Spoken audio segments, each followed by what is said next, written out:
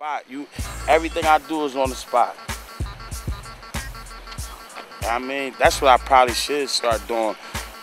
Turning into a rapper and really start writing music every day. I don't know. I don't be wanting to burn myself out. Some people can burn themselves out. I seen a lot of dudes waste a lot of good talent on YouTube. Ain't make $1 off it.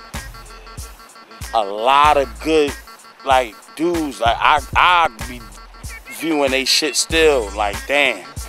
But it was a waste because it was on YouTube, and you could see the nigga at the corner store or at the bar, and he twisted. But he nice as shit on the rap tip.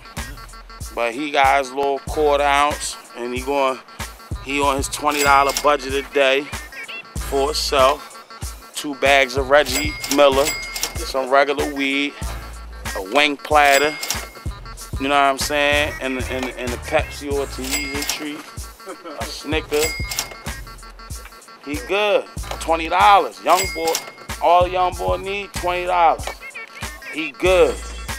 He get hungry, bam. $1 sandwich store, $1.50. He got what, $18.50 left. 2 bags of Reggie Miller, $10.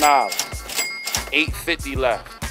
4 wing platters, some fried rice. That shit only come up to $4. Fried hard. Fried hard too. The wings gotta be fried hard with salt and pepper. $20. He good for the day. So I represent Lucy's. Yeah, and he got some and a couple dollars for some Lucy's. And a wrap. He good. And a blunt wrap, a great blunt wrap. Cigarello. Yeah. Three blunts out that 2 bags of Reggie Miller. Nick bags at that. I ain't seen a nickel bag of weed in